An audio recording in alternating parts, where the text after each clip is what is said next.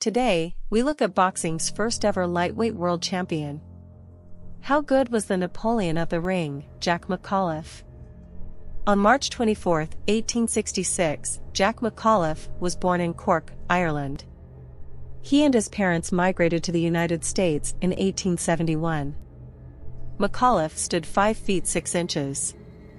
He had an aggregate weight of 138 pounds for his career. He is most associated with the lightweight division, which ranged from 127 to 135 pounds during his time. McAuliffe's career spanned from 1885 to 1897. He had 27 wins, 0 losses, and 10 draws. 19 of his wins were by knockout. His win percentage was 72, and his knockout percentage was 51. McAuliffe holds the record for the third longest reign as lightweight champion at 6 years, 7 months, 12 days. McAuliffe was known as a shifty fighter with great reflexes during his time. He was known to have great endurance and fought in several long fights extending well beyond the typical round limits. He was also noted to have a great left jab and carried power in both hands. He was an early practitioner who brought a scientific approach to his boxing. McAuliffe's first notable fight came on February 27, 1886, when he knocked out Jack Hopper in the 17th round to win the American lightweight title. McAuliffe would knock out Bill Fraser in the 20th round of their October 28, 1886 contest in a fight reported by some sources as the American lightweight and the inaugural world lightweight title fight.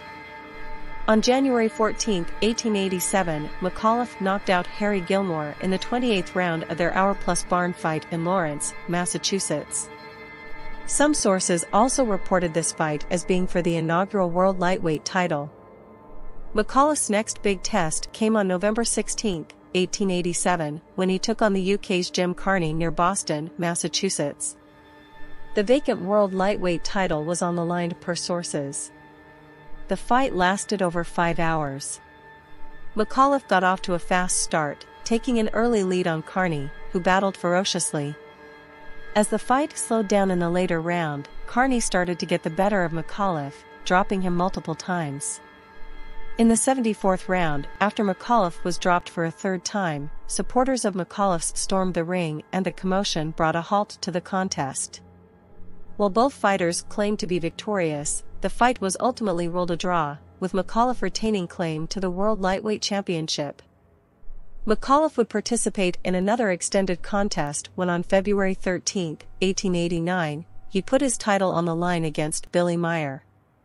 The two men would trade blows for over 4 hours and 64 rounds before the fight was declared a draw, with McAuliffe retaining his title.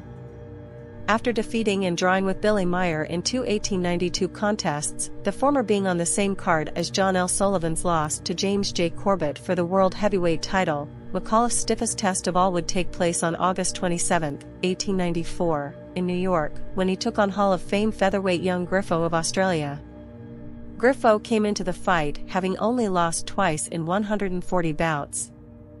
Griffo, known to have a great defense, lost a controversial decision to McAuliffe over 10 rounds. Griffo is reported to have thwarted the majority of McAuliffe's offense, who was the bigger man in the fight, by over 10 pounds. McAuliffe would fight once more in 1894 before retiring as world lightweight champion. McAuliffe would make a brief comeback in 1896, picking up 3 wins and 2 draws, before retiring for good in 1897. McAuliffe faced 2 Hall of Famers.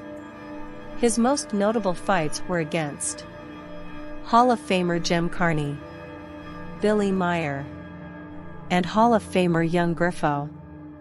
Jack McAuliffe died on November 5, 1937, at 71.